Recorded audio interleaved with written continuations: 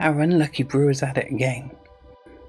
Just opened a beer, started pouring it into the glass, and suddenly there's a strong smell of Stilton or Rochefort or blue cheese.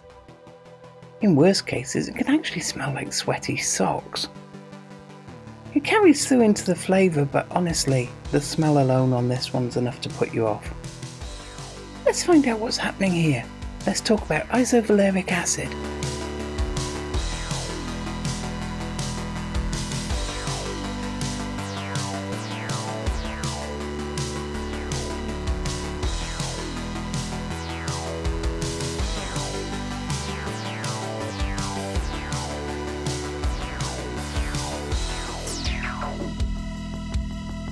Isovaleric acid.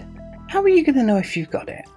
Well, one of the most common descriptions is blue cheese, but it's also regularly described as being cheesy, sweaty, rancid, dirty socks, or putrid, especially at higher levels.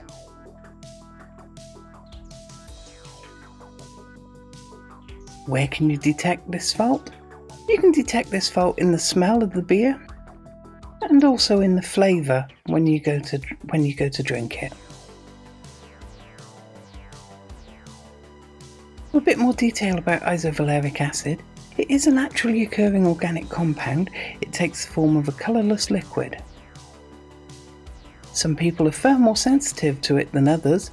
However, at a high enough level, everyone could detect it. That's genetics coming into play again for you.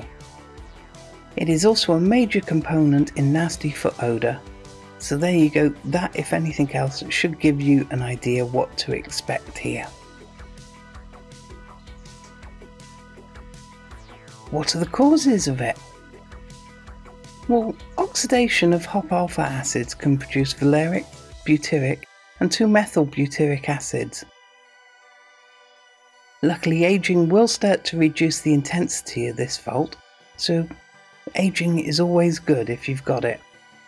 Bacterial infections can also produce cheesy characteristics.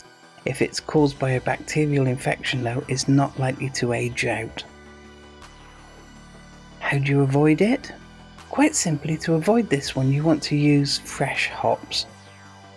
Make sure that you store hops at low temperatures in oxygen-free containers.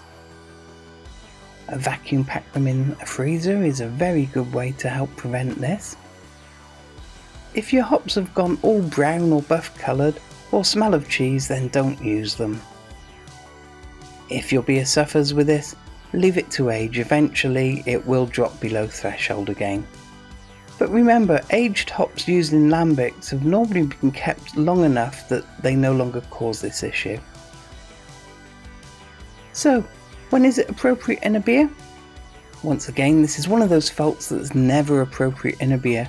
You shouldn't get this in any beer style. Well, thanks a lot for watching again. If you liked the video, please remember to give it a thumbs up and subscribe to my channel if you'd like to see more of these videos in future. Thanks for watching.